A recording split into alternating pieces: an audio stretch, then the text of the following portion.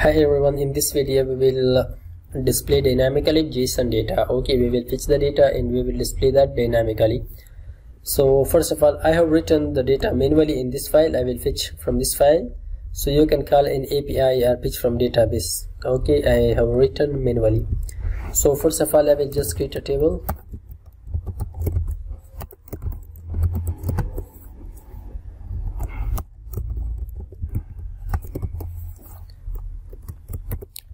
So now I will fetch the header and also the body, the data, both dynamically. Okay, so I will come to the JavaScript and I will write a script tag, and the script tag I will use to fetch first of all the head. Okay, it is let's move it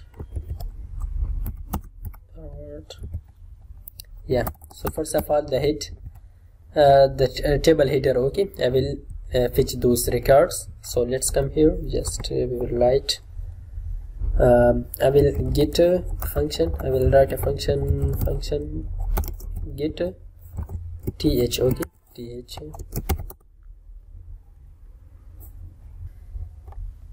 So first of all, I will take the columns. To take the columns, I will import this file, data table script, and here /data table.js.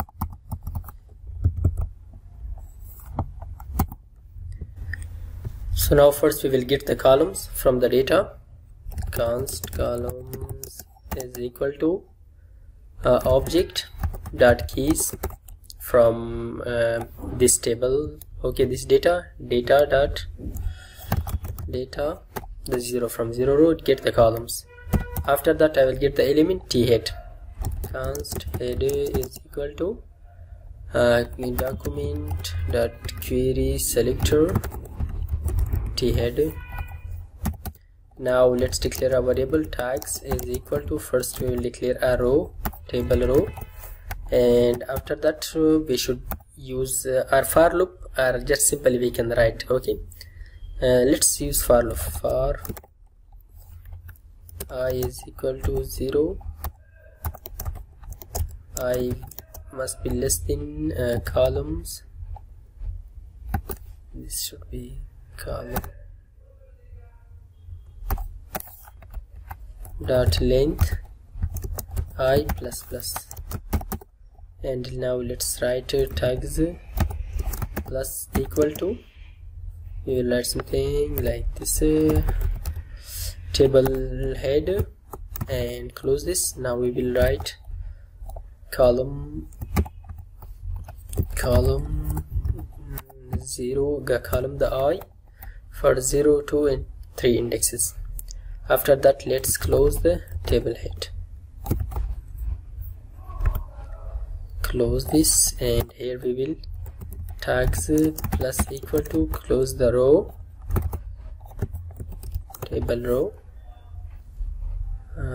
Sorry, this is of this. Okay, we wrote this. So now head dot inner HTML is equal to tags. We wrote this. So now let's call this function get th. Let's refresh it and see. Yeah, we have this ID, name, email. So let's assign a class name to this table. Class name table bootstrap table. See it looks like this. So now we will pitch the data also. So just come here. After this we will call get td, this function. We will create this function get td, and here we will fetch the data from tables.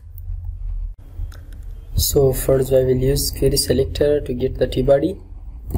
Const body is equal to document dot query selector t-body, and after that I will declare a variable by the name of tags is equal to, and now I will use the map function. Okay, I will use data dot map and data here.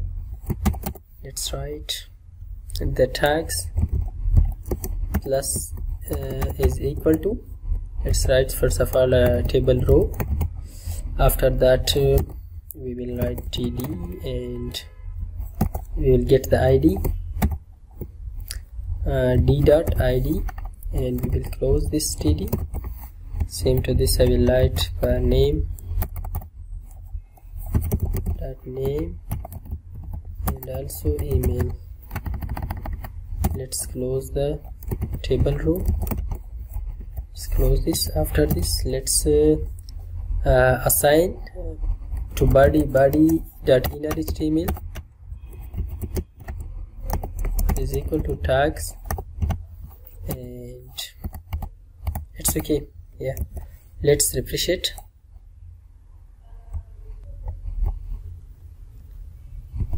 Yeah, we have this data. See it? We have fetched all those 10 records. These 10 records. Okay, these 10 records.